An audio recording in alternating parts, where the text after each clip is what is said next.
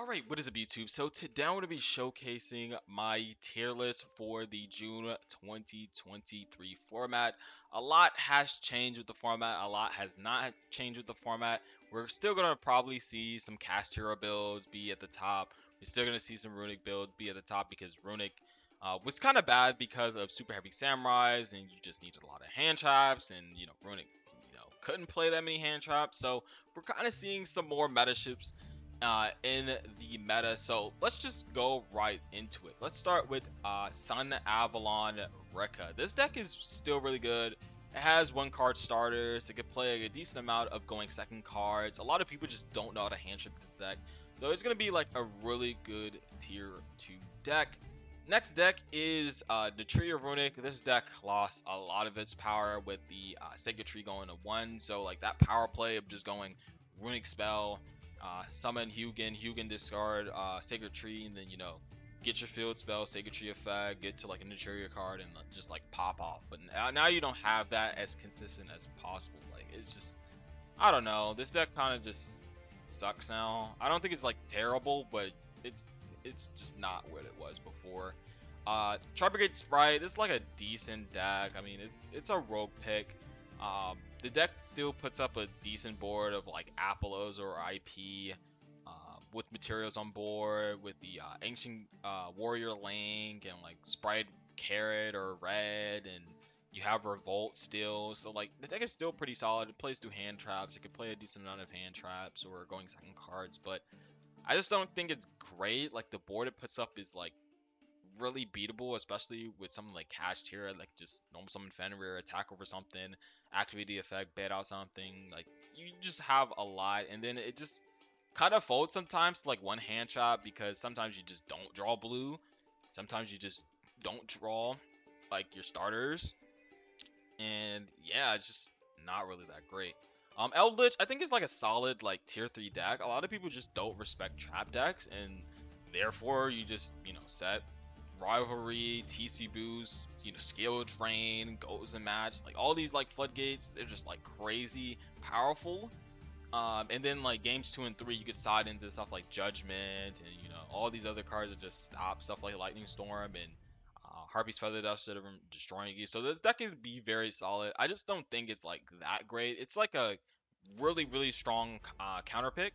Same thing with something like Dynamorphia. I think this is like a very solid counter pick deck, to where like if you don't respect the deck and if you don't like expect the deck and you don't side for the deck, it's definitely gonna destroy you. Like it's gonna be very strong against you. Next up, let's just go through like the worst decks. Like I just don't think this deck, this Let 'em Cook deck, it's just like not good. Spiral, I tried it out for like 2 or 3 duels. It's just not really good. You like need machine dupe to play this deck. Like other than that, you don't have like multiple ways to get to resources. Like you don't have master plan that you can loop over and over and over again. Like quick fix is like much harder to loop. So like you just need machine dupe to get to those 3 quick fix and then like constantly loop them. So I just don't think Spiral is gonna be good unless like someone finds out some insane 1-card combo that, because that's the thing, like this deck is still like a 2-card combo deck in like a format where like all these decks you set up 1-card combos, so it's just not that good. Blockwings, I think it's like pretty decent. This Dinos deck, I just don't know. Like Dinos in general are just kind of like rogue. They're like whatever. Maybe even trashed here. I just don't know. Like I'll just put it in a rogue because I just don't know. It has a lot of potential, but I just don't think it's like that great. Exorcist is trash. This deck is just not good. It has no good matchups against like any of the decks. Scareclaw is like a decent like rogue pick, I guess. It's just not that great. Zephyr Yang Zing, it's like a deck from the past, but it just hasn't really got anything. If anything, it lost like Electromite and stuff like that. So it's just overall not great, especially because it lost Hulk. Hulk is another big hit. Like this deck is just, I honestly would just want to put it in trash tier. It's kind of just bad. Metadome, Yang Zing, it's like pretty cute. It's like a cute deck. It's like one of those just combo decks. Like if you go first, you can just win, and then going second, like you just lose because you just don't have that many going second cards, and like the Yang Zings do nothing going second. So It's like a decent deck. Um, what else is like kind of roguish? Drytron is just like another combo deck, same thing, but it's a little bit better because you have something like Zeus. But it does lose to stuff like Bestials, Arise Hearts, etc., etc. So Drytron just not really great. Traptrix is just like a worse version of like Labyrinth, Dynamorph. It's like the worst trap deck of the format. Like I just don't know what to say, but it's still really solid. It's still really solid. Satellite is like a combo deck, like a mid-range combo deck, which is like the same as like Tribrid Sprite. You can play a lot of going second cards. You could, it has like 1 to 2 card combos. Like it's just pretty decent at best. Um, PK is just another deck, same thing. Can play a lot of hand traps, going second. Um, has 1 card combos. It sets up like a really decent board, but it's like very breakable. It's just like not great. It's like the same thing as all of these 3 decks. They're just like they set up a board. They can play a lot of hand traps, but the board is just like not that great. And they can't play a significant amount of hand traps, something like Math Mech or Marine Cest, where they can play 15, 18 hand traps. So it's just like this is not that great. It's just like average at best. Runic Stun, same thing. If you don't respect this deck, you can, kind of lose to it, which is like the strength of this deck. Lyralist Tri-Brigade is same thing. It's even worse. It's like kind of bad. Like the deck just needs some more. That's honestly what I think the problem is like this deck needs some more work to summon Apex and then have all your cards just not be targeted by card effects. Like that's what they really need. Dark World, another combo deck. It's just like if you go first, you win. If you go second, you kind of lose unless like you draw like Lava Golem or Dark Ruler or something like that. Like it's just not great. Um, More combo decks. Adamancipator, Rocks is like pretty decent, as well as Adamancipator. Well, Super Heavy Samurai, Adamancipator, and then Super Heavy Samurai Draco Slayers. I think they're really solid decks, but Shangri-La just kind of goes crazy against the Draco Slayer build because like you just lock one of their Spell and Chop card zones or Pendulum zones and they just kind of lose. And then for the Rock build, it's just kind of weird. Like sometimes you just draw like Wakashi and like rock, like 2 rock names like Researcher or Seeker. Sometimes you just draw Adamancipator cards and like the Adamancipator cards, it's just not good.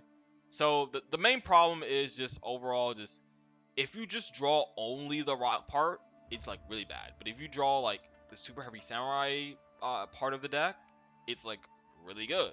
And like a combination of both is obviously insane. Like you're playing through a lot, but like overall it's just like kind of mid. Honestly, this is like the bottom of tier 3. Both of these decks. What else is here? The top of tier 3, I think, is Purely and Striker. I think these both are like going second decks that could be very strong, just depending on how good the turn 1 boards of the tier 2 and the tier 1 decks are. Because like Talents goes crazy, Thrust goes crazy, Dark Ruler, all these going second cards, and then you have like the Purely cards, like the Happiness OTKs. You have the Linkage OTKs. You have like Afterburners, Widow Anchor that can like break through boards. Like both of these decks just do the same thing, like very differently though. I think Purely is like a little bit better because it has like Noir that's like a really solid win condition. Striker doesn't really have like a pretty solid win condition, but it does have multi-roll because multi-roll is like insane. Like if you draw that card, you activate it, it resolves, then like all your spell cards go through, and then someone like thrust into engage, and then you get another engage that's like in crazy. So that could be really strong. It's just like it just honestly depends on how good going second is. Another like tier 3 deck is Flunderies. I think this deck is like really solid. It just honestly depends on like what people are playing again. Like if people are playing Droll, this deck loses the Droll. If people are playing like Ash, Imperm, Veiler, all this other stuff. It did get a buff because Gambit's not in the format anymore, and then a lot of people are just not playing that many hand traps anymore. So it just honestly depends. And it also depends on if people are playing stuff like Cosmic, because Cosmic is really good against Runic cards. So like Cosmic is really good against the trap cards. Like if they're playing Twin Twister, that could be pretty good if they respect stuff like Eldritch and Dynamorphia. I think Twin Twister against Dynamorphia is like really solid. So like all these decks kind of like fall under the same category. So yeah, that's pretty good. What else is tier 3? Let's move on to the tier 2 decks. I think Labyrinth obviously is going to be a very solid tier 2 deck. Uh, right below the tier 1 decks, same thing with Branded. I think both of these decks are like really solid. The problem with these decks is that um, Ash Blossom is really strong against both of these decks to stop Big Welcome. It stops Branded Fusion. And then Bell stops stuff like Branded in Red. It stops Big Welcome as well. You have the Bestials, which stop the Furnitures, and stuff like Branded in Red. Just a bunch of stuff in Branded.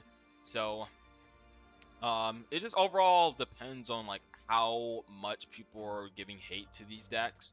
Otherwise, these decks can pretty much thrive. Let's see. Tier limits is like a tier like it's like tier 3, but it's just so weird because this deck tops like every single event ever since like the deck got murdered, and I just don't understand why. I think it's just like a really solid like combo deck. It's kind of like Dark Worlds, but like probably better because the tier limit cards are just insane. It just honestly depends on like how many KASHTIRA you play against. Like if you go like second, can you like break through their board?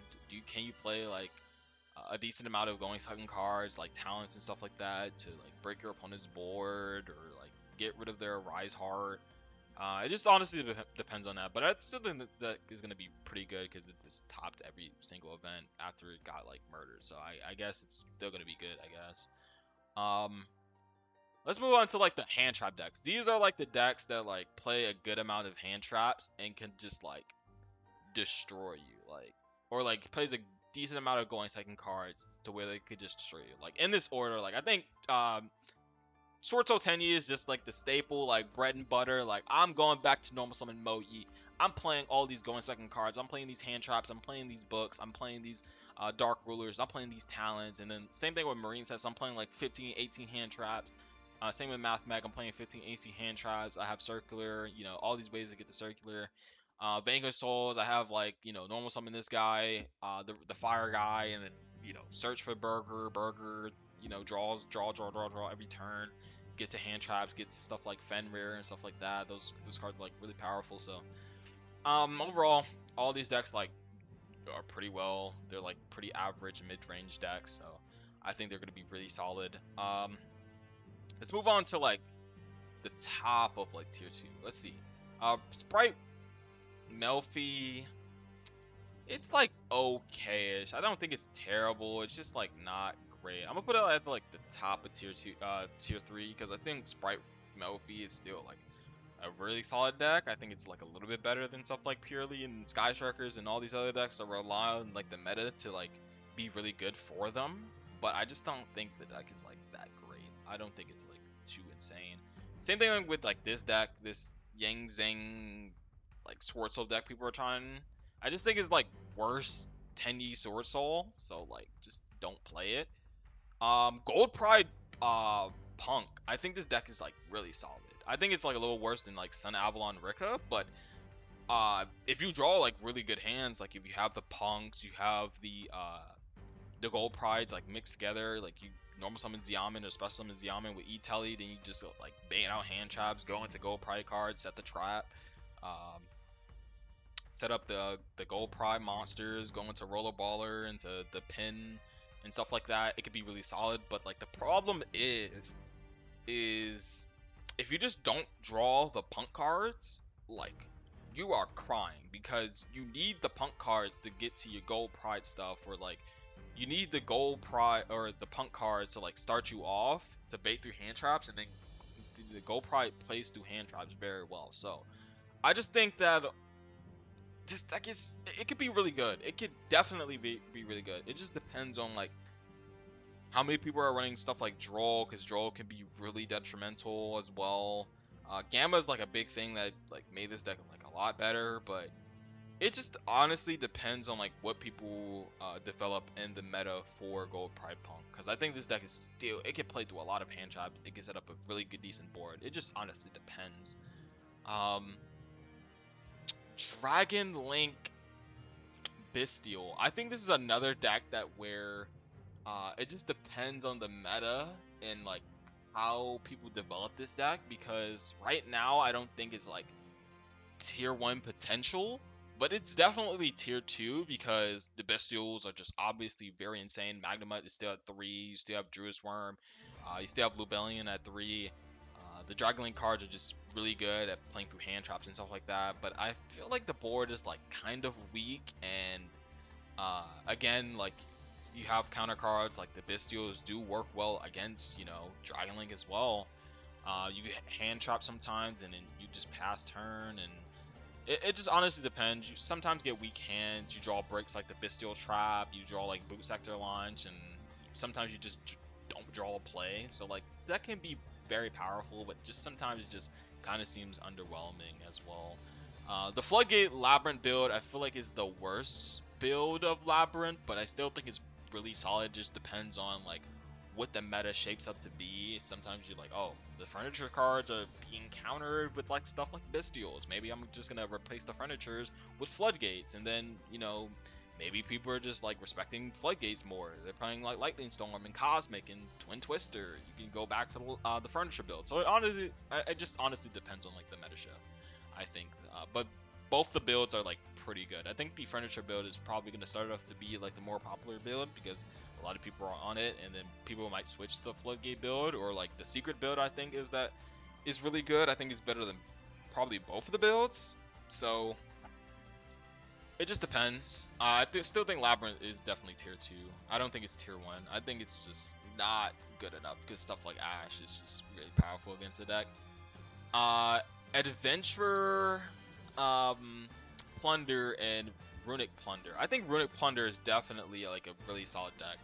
I think it's just like at the top of like tier 2 or like the mid of tier 2, because like the Plunder cards just work very very well with the Runic cards. Like Plunder Runic is just very powerful. They're just both decks that just they like grind out the game very well and can just overwhelm your opponent with like card advantage. So I think this deck is really solid. I just don't know how great it is. I haven't played this deck much, but I've definitely seen a lot of good things with this deck. The Adventure build is like kind of worse. I think it's like kind of like at like tier 3, I guess, something like this.